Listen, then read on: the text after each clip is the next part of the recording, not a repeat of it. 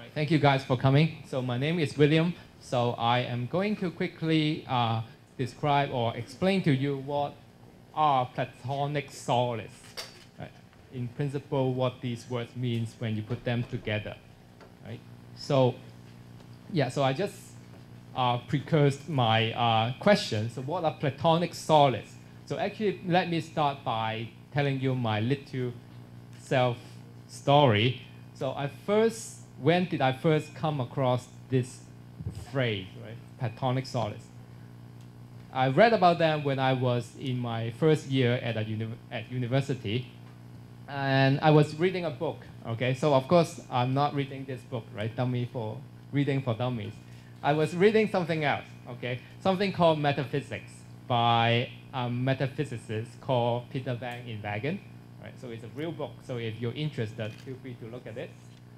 It's in the realm of philosophy, so they will ask you many weird questions and try to push you hard to think about that. Okay? And here is one of the questions I run into in this book. Okay? Suppose somehow now you manage to talk to an alien very far away. All right? It's different if he's next to you, but imagine he's very far away on a different, completely planet that you have never seen before, right? And at a certain point of your discussion, you want to explain to him, okay, what is 5, or what 5 is. How can you tell him? Right? And presumably, he doesn't have the palm or the hand like us, so he cannot look at his hands or fingers and count. So how will you do that? All right. Well, I stretched my head and couldn't find a satisfactory answer. So I flipped through the pages. In the end, the book gives me this weird answer. All right. Okay, 5 is the number of Platonic solids. Right. So you don't have to show your hands to the aliens. You just tell them, okay, count the numbers of Platonic solids. Okay. So by now you should probably you have the same feeling as I did before, right? So what do you mean by that? What are Platonic solids? So that's my first time when I came across this phrase. Okay? You should know this, right? So I'm just like you. If there's something I don't know, okay, I'll go to Wikipedia, right? And type in Platonic solids. This is what you will find, okay? It's very common to many wiki pages on mathematics, right? They are cryptic. So if you read the first line, all right, okay, a Platonic solid is a regular convex polyhedron with congruent faces of regular polygons and the same number of faces meeting at each vertex. All right. If you don't know what they mean, that means you're normal. All right. So let me maybe quickly go through them. But before that, now there's a good thing shown on this video, on this page. Now I can clearly see there are 5 of them, right? And I can see their shape and how they're named. All right, so that seems to agree with my book, the metaphysics book that I read about before. Okay, so what are they? All right, let me go. Okay, read the fine prints. Right. So first, these things have to be convex. Right? So what do we mean by that? Actually, it turns out to be a very difficult mathematical concept to tell people what convex is. All right, so we will use our intuition. All right. Especially when I try to compare convex with concave. So if it's a 2D polygon, then you should have no problem understanding that, right? So, well, these are convex. In some sense, all the corners are pointing out, right? These are concave polygons. Some of the angles are not pointing out, just like this one, and these two, right? So they are like concave inwards, so they're forming a kind of a hole or cavity. So we can apply a similar concept to 3D polyhedron, right? So for example, this one, okay, looks like a ball shape, so I know it's convex. This one, maybe it's hard for you to see, but you look deeper, okay, this actually is a cavity there. There's a hole there. So this is a concave polyhedron. All right, so, okay, what else? All right, these solids also have to have faces with regular polygons. So what does that mean? Just to make things simpler, that means all the edges of my polygon or polyhedron have to have the same length. Right? I cannot have something certainly longer than the others. And this one should be easy to understand. I should have the same number of faces meeting at each vertex. Right? So if I look at each single vertex, and I saw how many, and I count how many faces is meeting at that vertex, I should always get the same number, right? So for example, my little demonstration here. So this is one of the Platonic solids called tetrahedron, right? So it has 4 corners, right? 1, 2, 3, and 4. So if I look at each corner, then it will be connected by 1 face, 2 faces, and 3 faces. It doesn't matter which one you pick, you will always have 3 faces meeting at a corner. All right?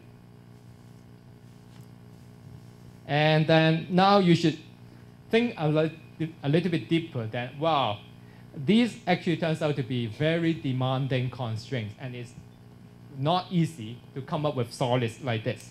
So that's why there's only 5 of them. Okay?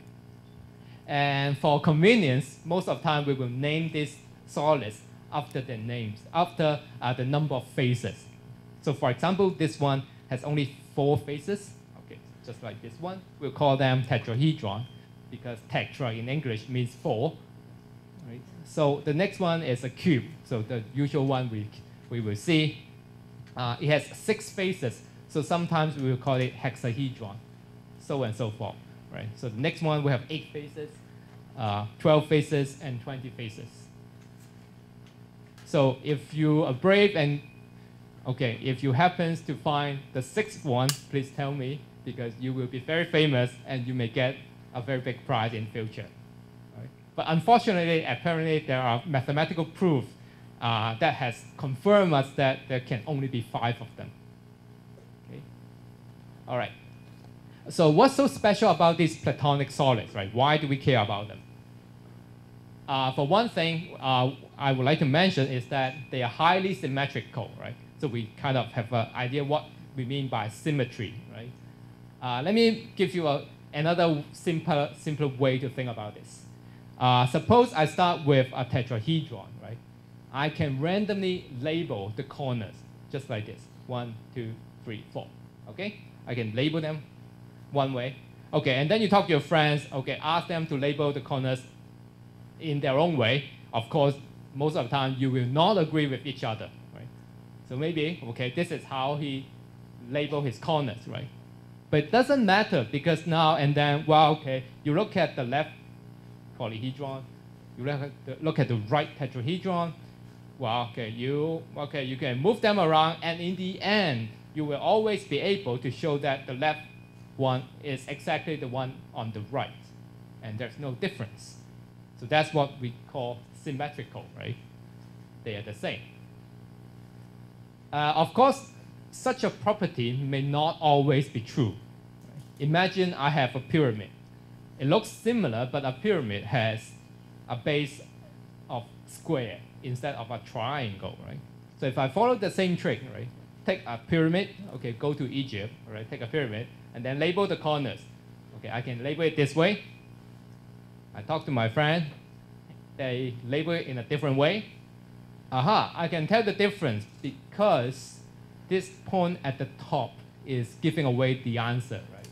This point is different and it's special from the others. And I can tell these 2 pyramids from each other just by looking at how you label the top one.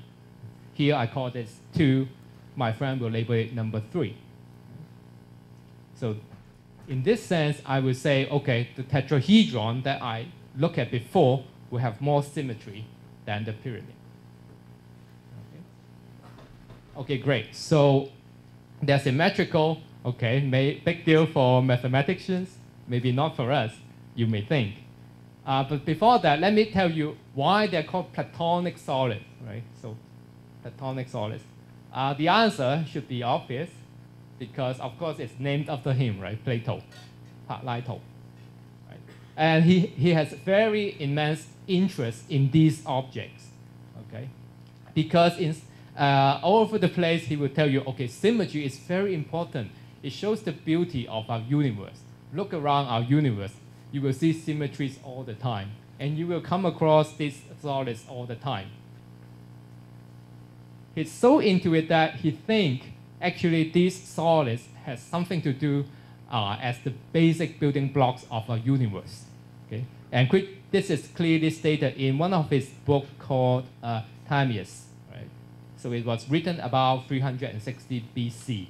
All right? I hope you remember for the Greek, for the ancient Greek, they think the world is made up of 4 elements, right? Fire, water, air, and earth. Okay? And Plato, with his own reasoning, so he will associate these elements with some of the Platonic solids. All right? So for example, for this octahedron, he associated that with air, the cube with earth, tetrahedron with fire, and isosahedron, so that was a 20-sided polyhedron.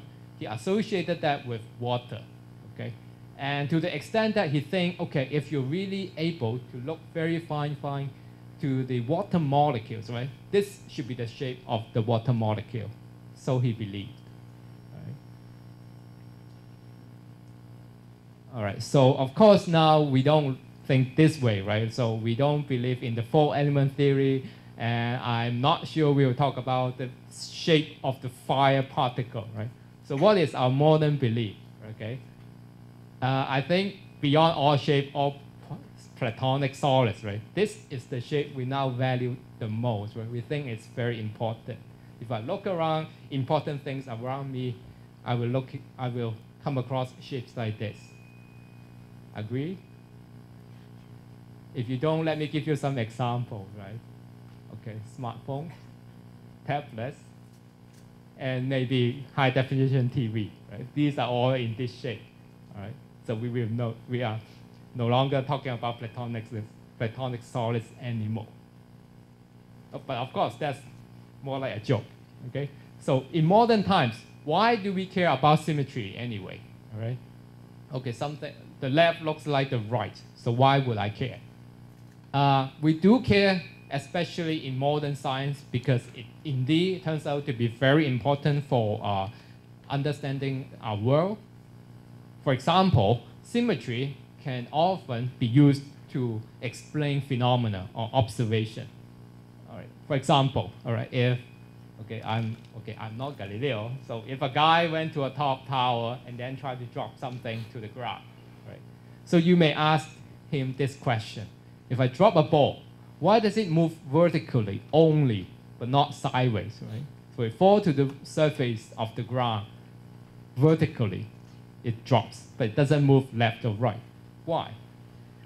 All right, quickly you can use this symmetry argument to answer this question. Of course, there should not be any sideways motion, right? Because everywhere on the surface looks the same to the ball, so there's no reason for the ball to move to the left or to the right. So you will only move down and up. Okay? So only how close you are to the ground matters. That's one thing. Another thing is symmetry sometimes can quickly guide us towards the answers. It can give me a quick way to find the answers. For example, right, if I start a fire in empty space, what will be the shape of the fire? Right? So in empty space, I really mean nothing, right? So no stars, no earth around. So it's just nothing, and you start a fire, okay, of course that means you may need air or oxygen somewhere.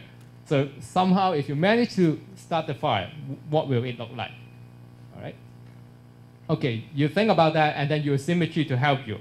It should be spherical, because while in the empty space, right, there's no preferred direction. Everywhere looks the same to you. So there's no reason for the fire to be pointing up or down, right? Because in deep space, you cannot just tell up from down or left to right.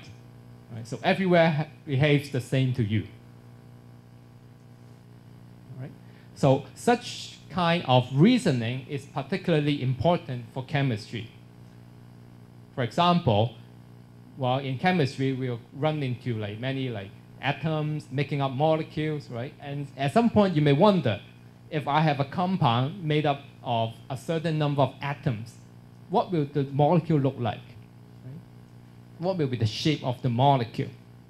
All right? It helps you because sometimes if I look at the molecules, different parts are made up of exactly the same type of atoms. Right? So it's the same thing. So the shape must be the same. Right? So if I, for example, if I look at this molecule, right, I have something in the center connected to 4 different atoms.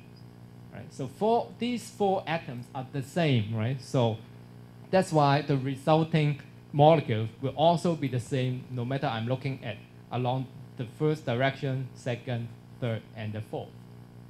They should all be the same. So this one will be slightly different because I have a center atoms, okay, 3 identical atoms.